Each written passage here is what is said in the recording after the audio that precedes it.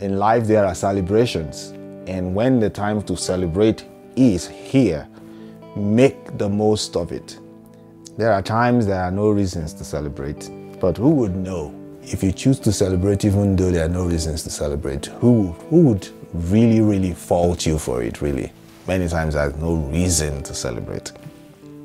I mean, tell me the reason to celebrate when, in order to pay for your finals of high school, your dad had to take the only TV in the house, which was a 10-inch, 12-inch black and white TV, and with many of his favorite clothes and my mom's, I had to take it to the pawn shop to get the money to pay for the high school final exam.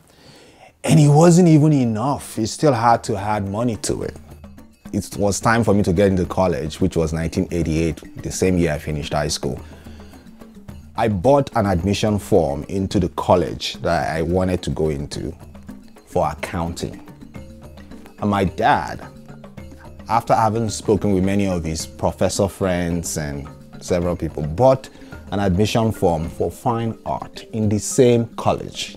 By the time I finished fine art, which was 2 years after, my dad had passed.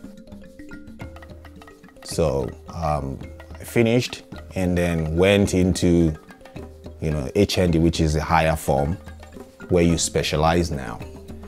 I specialized in painting. So he had passed by then, so the pressure was even greater. You're dealing with that, you're dealing with the academics, and it was rough, it was tough. I had moved out of home since about final year in college, about 18, 19. So I never went back home, after that time, because I was just, I need to get out there and do something.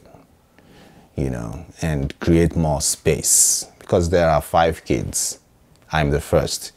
My mom is still there. So create more space and everybody lives in the same room. Art is not easy.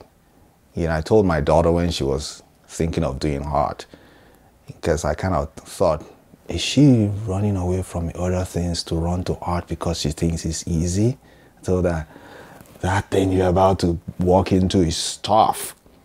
I told her, you need to brace yourself. For me, painting is creating problems and finding ways of solving them. Every step of a painting is a problem created and is being solved. But the rewarding part is having a setup, a show where I'm just sitting there and people come in front of the pieces, have conversations with the work, and you see them react.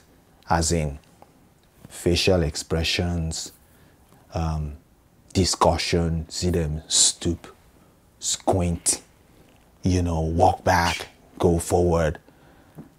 It is incredibly rewarding to see that you're getting through to people that way.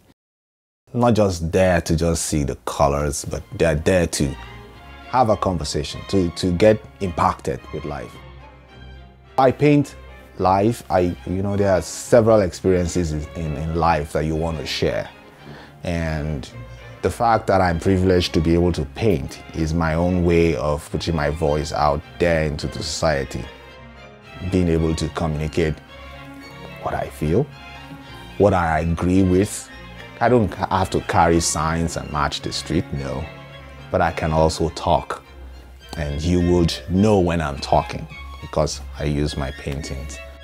I just always hope that the feeling of enjoying life, turning the joy that you have into a thing of celebration for yourself and everybody around you is shown through my painting.